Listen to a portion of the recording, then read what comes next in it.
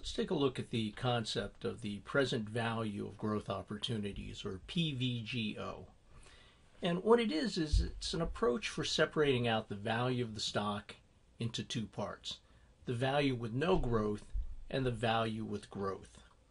Well, we know that firms should undertake projects as long as the NPV is greater than zero.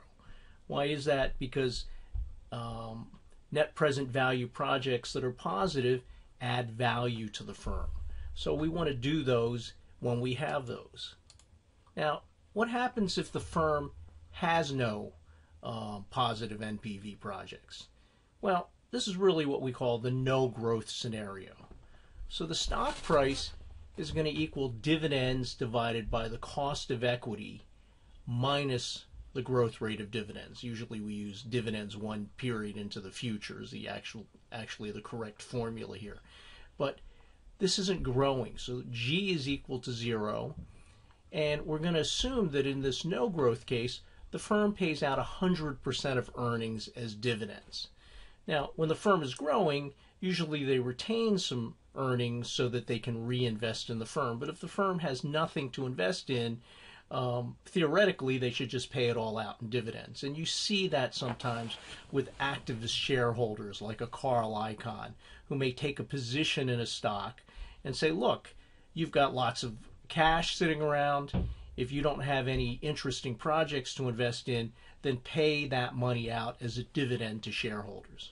So when we do that, we get the stock price's earnings divided by the cost of equity. It's just a perpetuity.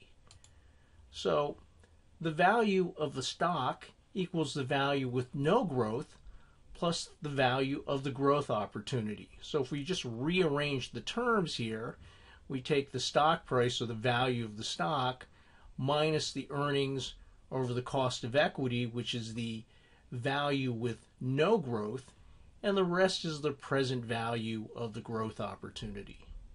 So let's take a look at an example here. Suppose XYZ company sells for $65 a share. The company has a cost of equity of 10% and earnings per share are $4.80. Let's find the present value of the growth opportunity.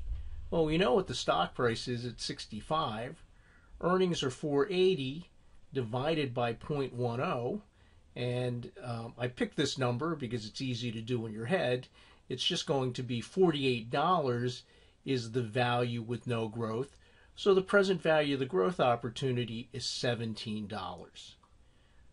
Let's take a look at some actual real world companies that you should be familiar with.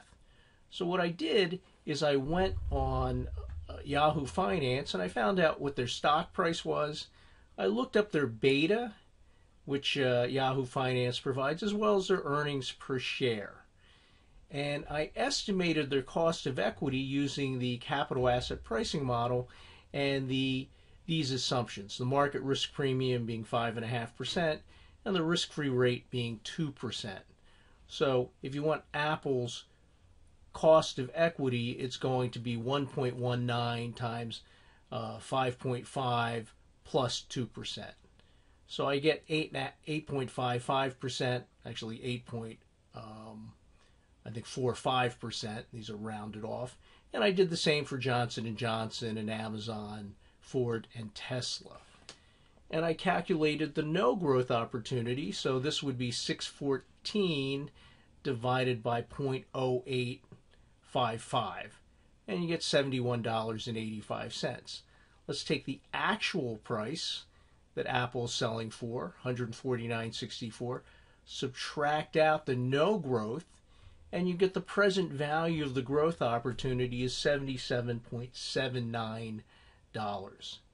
So I figured out the percentage. I just took the present value of the growth opportunity divided by the price, and you can see that a little bit more than half of what Apple's price is made up of this present value of growth opportunities.